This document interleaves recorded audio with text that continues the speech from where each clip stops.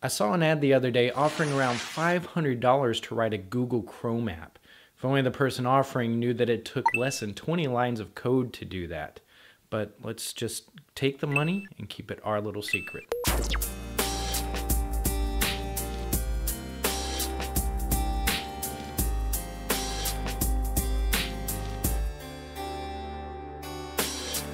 Google Chrome apps and extensions are tiny little web elements that are meant specifically to run in the Google Chrome browser. And if you go to this website, you can see tons of popular examples. So what does it take to make your own Google Chrome app or extension? It's actually surprisingly simple. All we need is a manifest. Chrome extensions, apps, and themes all run off of a manifest, which is written in JavaScript Object Notation, or JSON. The JavaScript Object Notation uses brackets, colons, commas, and quotations to help organize and list values. So open up your favorite text editor and start by adding an opening and closing curly bracket. These brackets will enclose our program information.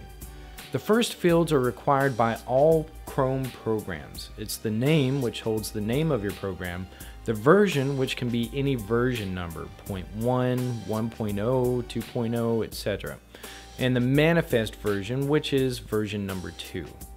The next field should be a description where you can give a summary of your app or extension.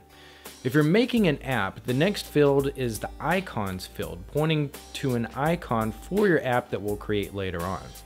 Since this one will be an app, we need to make an app field that tells that app what to do. So inside the containing brackets, tell it what URLs are associated with this app, which would essentially be your main website URL. And then what we want to do is launch our web page when the app is clicked. So after the launch field, put containing brackets with the web URL field set to the website that you want to launch. Now, if all you want is an app, then you're done. All you have to do now is create an icon. And to do that, you can either go to findicons.com to download one, or you can create one with free software such as splashup.com. You want your icon size to be either 128 by 128, 48 by 48, or 16 by 16. Or you can include all three of these sizes. But when you have it created, save it to a folder for your app, and back on the manifest, create more containing brackets and list the size or sizes for the icons that you want to include. Now save this file as manifest.json to the same directory that you saved your icon to. So that was how to make a Chrome app. But what if you're wanting to make a Chrome extension? Well, it's basically the same process, but with a few more additions. I've created a template that you can download from here that's meant for people with YouTube channels, so you can customize it to work with your own YouTube channel. Back in your JSON file, instead of using an app field, you want to replace that with a browser action field. This is where you can set your default icon and just remove the other reference to an icon.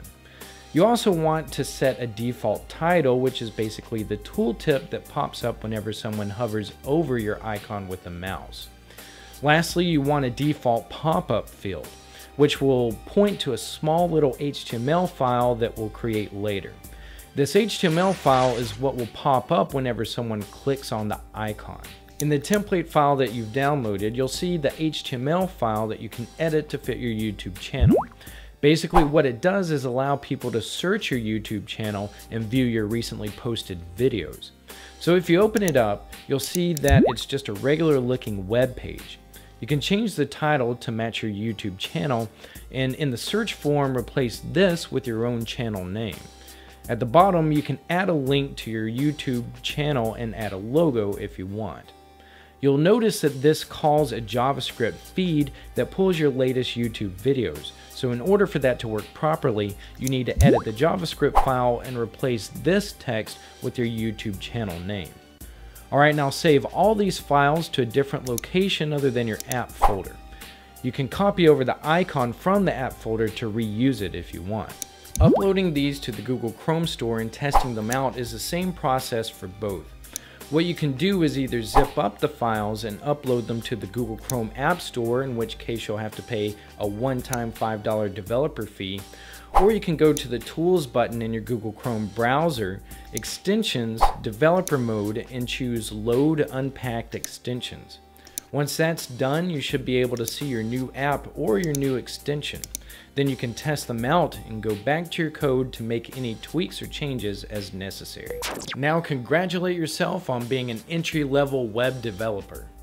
You'd be surprised how many businesses don't know how to do this. If you make something cool, please let me know in the comments below. If you enjoyed this video, you can click here to subscribe or click here to visit my channel to view more cool tutorials. Alright, that's it for this tutorial. Until next time, hack some fun into your weekend.